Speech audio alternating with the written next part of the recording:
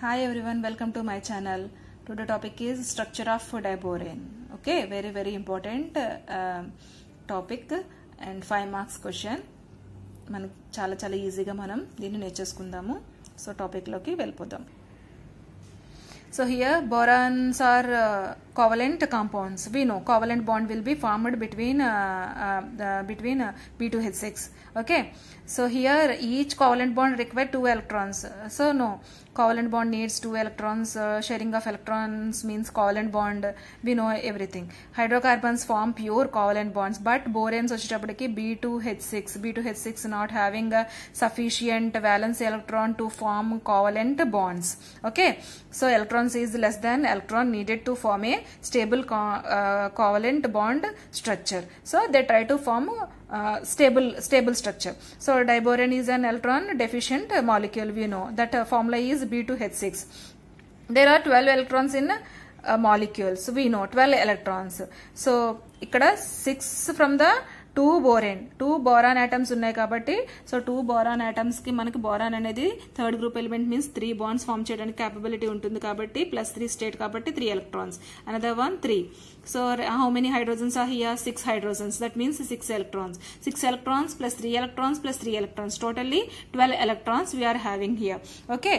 So there are 12 electrons in a molecule. 6 from the 2 boron atoms and 6 from the 6 hydrogen atoms. But 14 electrons we needed to formation of BH3 bond.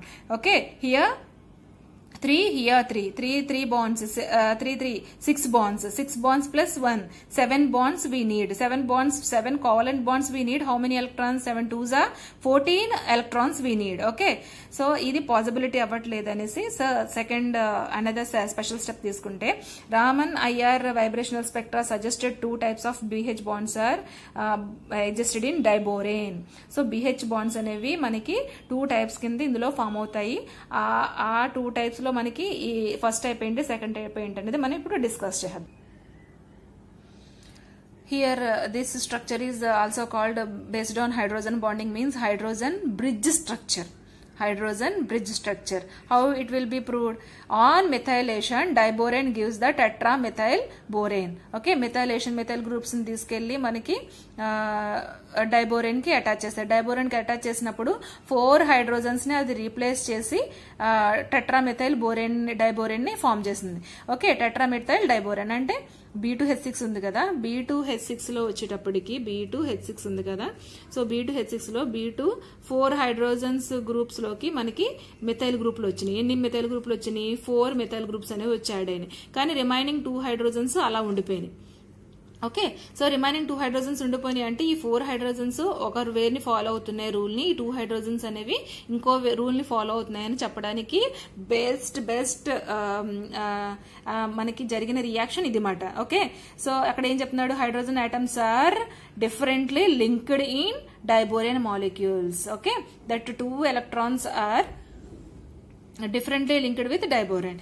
So 4 hydrogen linked with 2b electrons through normal covalent bond. So అందులో 2 borons కి కూడా covalent bonds అనేవి normal గా same plane లో ఉన్నాయి boron తో equal గా.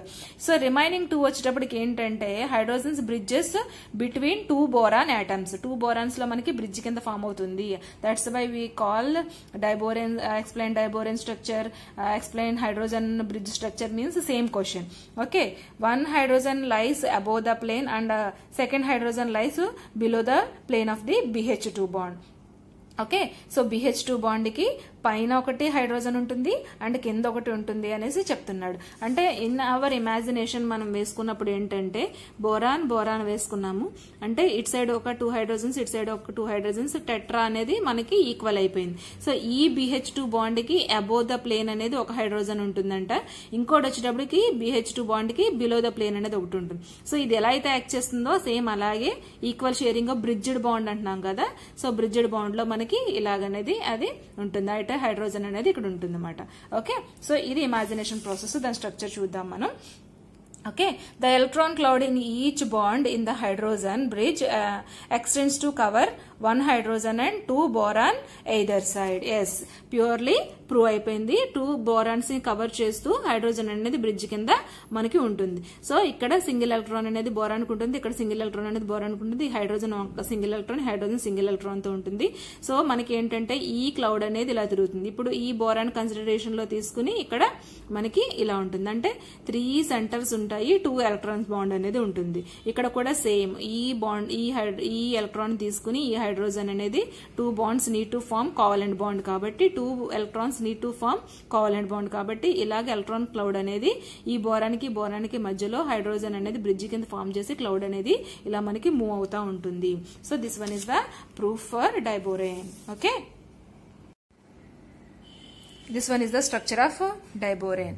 C1 బోరానికి ఇవి నార్మల్ హైడ్రోజన్ ప్లేన్స్ ఉన్నాయి. ఇవి రెండు కూడా ఇవి వచ్చేసి మనకి బ్రిడ్జ్డ్ బాండ్స్ కింద ఉన్నాయి.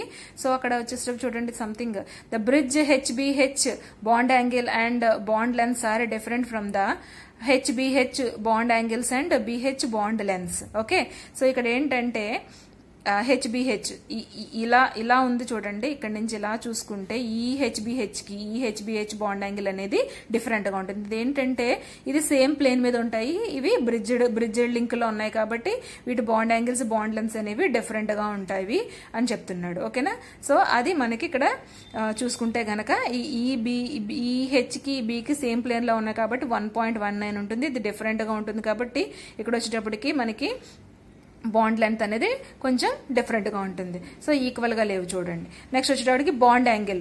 So BHB bond angle HBH bond angle 97 అయితే ఈ సేమ్ ప్లేన్ లో ఉన్నది వచ్చేసి ఇప్పటికి 121 అనేది ఉంటుంది. అంటే దీనికంటే ఇది రెడ్యూస్ అయ్యి లెస్ గానే ఉంటుంది. సో మనం ఈ క్లౌడ్ అనేది మూవ్మెంట్ లో కనుక మనం ఇలా చూపించినట్టయితే మనకి స్పెషల్ గా వస్తుంది, ఎల్లో కలర్ లో ఉంది. సో ఈ హైడ్రోజన్ బ్రిడ్జ్ బాండ్ ని ఆర్ డైబోరేన్ లో ఉన్న మన బాండ్ ని మనం ఏమనాలంటే బనానా బాండ్ అని కూడా మనం అనొచ్చు. సో ఇది డైబోరేన్ యొక్క structure. Okay, thanks for watching.